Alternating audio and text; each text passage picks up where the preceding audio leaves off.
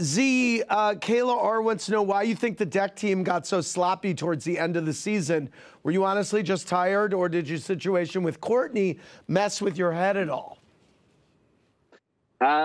I think we were very fatigued. It was obviously a long season, and everybody, after working so hard for so many weeks, can tend to get sloppy, and that's just natural. And I think at the same time, our mindset a bit, but mainly just being tired. Sandy, Eileen D said, Sandy, you had always worked well with Malia, but this season seemed to be a lot of tension between the two of you. Would you want to work with her again as your bosun? There wasn't a lot of tension. It wasn't at all. It was just that one incident.